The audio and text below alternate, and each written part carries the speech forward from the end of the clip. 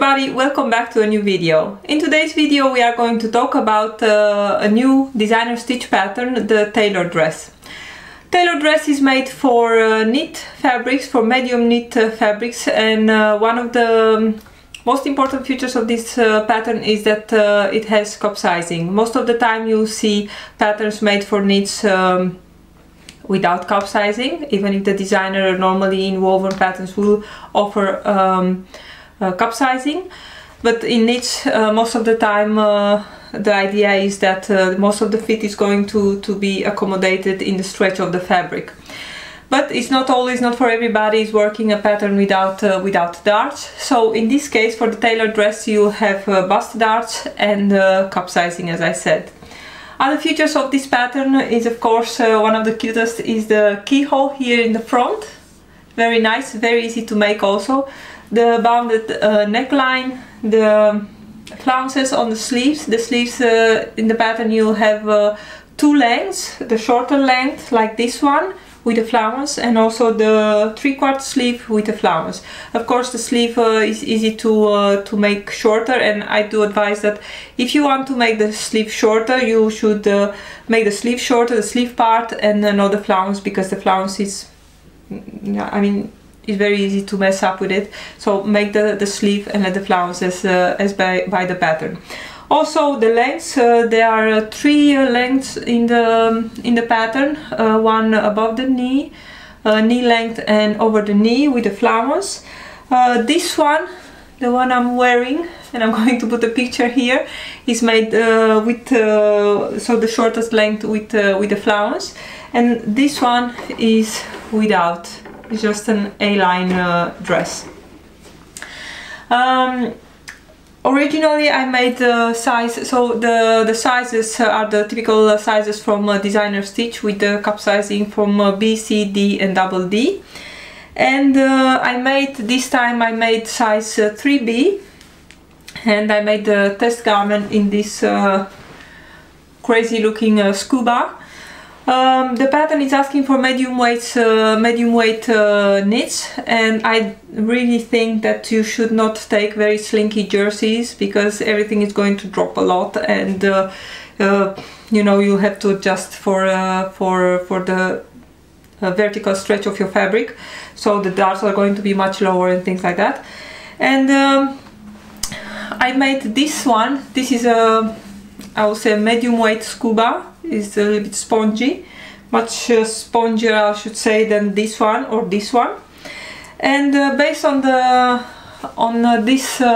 this test garment, I had to raise the dart 1 centimeter, I think. I also had to make a sway back adjustment, or 2 centimeters I took out, I think, from the back. Now it's very nice and straight. And also I took I think 4 centimeters from the length of the skirt part, because it was really too long on me. And of course you should assess the length after you are putting the flowers on. Also, if you make only a test garment, put the flowers on, because then you can truly see what is the length of the dress. The pattern has seam in the back that you can, of course, you can use to give a little bit more shaping for your dress. And yeah, of course you can omit the keyhole, but I think it's a very cute detail, and it's really very easy to make. And it's just you sew the strip of fabric, you sew it right sides together with a seam allowance of 6 millimeters. And then it's very important to keep that 6 millimeters all the way around, because then you are going to flip the strip of fabric to the inside over the seam allowance. And if your seam allowance is not all the way the same width, then you have of course here a very messy edge. So if everything is sewn with the right seam allowance and equal, then you have a very nice straight edge here. The same way is also the neckline is also bounded in the same way, right sides together, flip it over the seam allowance, and then stitch in the ditch or top stitch. In this version I chose to top stitch everything. This is medium to, I think the medium is not really light, medium to light, I should say.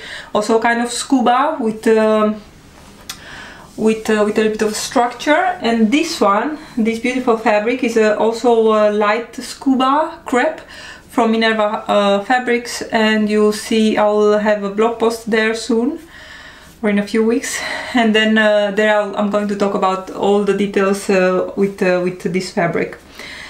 So those are the changes I made. The sway back most important, and the darts adjustment, the height of the darts, I had to raise them a little bit up. And also, of course, when you are making your test garment and you are looking where the darts are hitting, be sure that you wear the same bra also with your final dress, because of course that is also going to change the height of your breast and of your bust. So be sure that you are going to wear the same kind of a bra. For finishing, this flounce is cut as a circle, so there are no seams here, and that's why I chose on this one also to let it raw, the edge, because I think it's hanging much nicer. Here I chose to make a hem, very easy. I just stitched it with a sewing machine, and then I trimmed very close to the edge. I don't think you can see that so far. I trimmed it, and then you have a very neat edge. I used the same for the flounce at the hem, and as I said, for this one everything is cut with the rotary cutter, and then you have a very nice straight edge. And this fabric is also not fraying, so there is not necessary to finish it on other way. And because you also don't have any side seams in this flounce, it's also very neat here. There is nothing showing. Of course, you can make this in a lot of fabrics. I saw if you are going to the shop for this pattern, there you can see also all the tester pictures.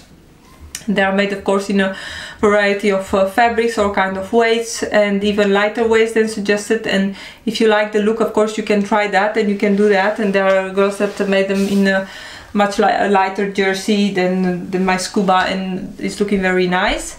And of course, as I said, you can make the dress with the bottom flounce or without, or you can take all the flounces away. But I think the flounce and the keyhole, they are nice features on this pattern, that they are making it looking very nice.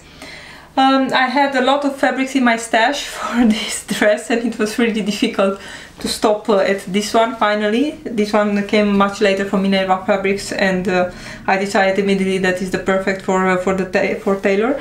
I had this one first in my mind, because it does have the amount of stretch required. You need to have like 20-25% also vertical stretch, and enough horizontal stretch.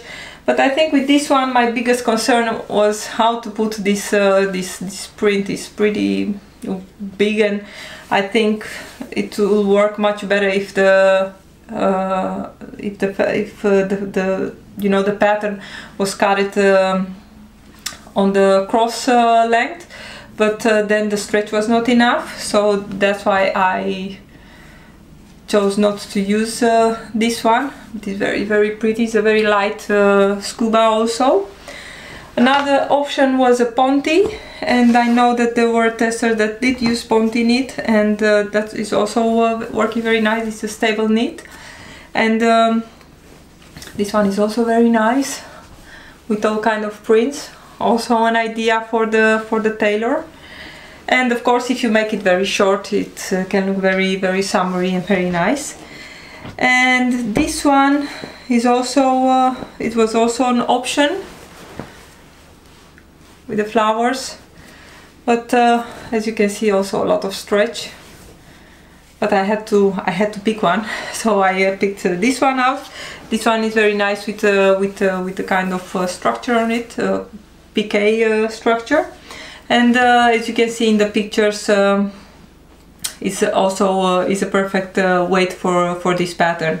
Also very nice. There is one tester or two, I think, who made this dress in velvet. Also very nice fabric to use for the tailor dress. So this is what I had to say about the tailor dress. I think only having a pattern for knit fabrics with capsizing is a really great it's a great reason to have to buy this pattern, because it's really great. You can use it later for t-shirts, you can make whatever with it.